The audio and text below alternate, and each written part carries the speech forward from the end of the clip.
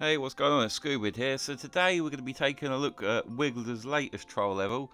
It's a 30-second troll speed run, which I fell for. I didn't bother recording my playthrough of the video because I thought it was a 30-second speed run.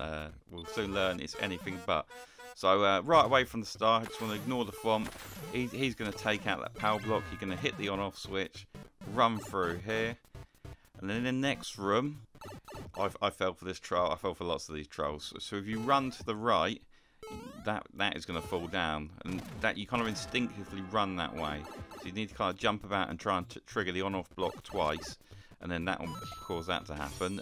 Then you just need to wait for the spiny. At this point, hit that, jump over the front.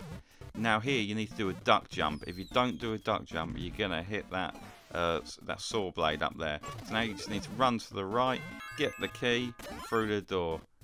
There was like a lot of hesitation when I played that the first time. At this point, you know, normally you'll stand still, and that's how you're going to get trolled there, down the pipe.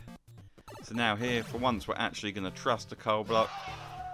In we go, that's going to set off the bomb. Now this part, you can see here, I kind of run and miss. If you just jump straight up, you're going to hit that block and you're going to die.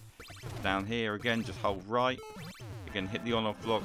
You don't need to hit it twice to kill the piranha plant, but I ended up just doing that just 'cause it's quicker, I think. At this point, you need to ignore the first mushroom, come across the vines, break the block, and there's a hidden coin behind that saw blade, which you see I've just got there. Here you can actually trust the coal box again, get the mushroom. That's going to cause the piranha to come down, and then you get the spiky helmet. Now down here, you're going to have the urge to run right. That's not the solution. You need to come up here, hit the power block very, very quickly so you avoid that chain swamp. And now through the door. There's the hint for the coin, but obviously we already know it. So now we're at CP2 already. So at this point you need to take the upwards path.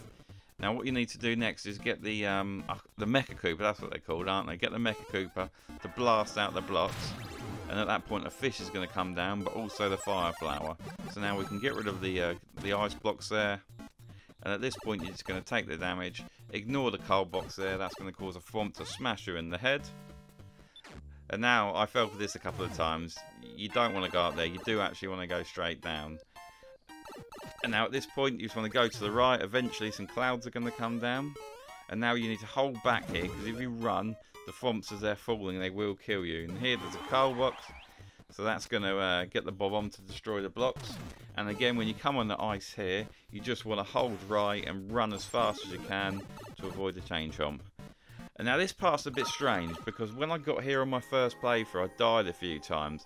And I found, as you'll see, that so the hint is telling you to hit the coal box. So you hit the coal box, you go up.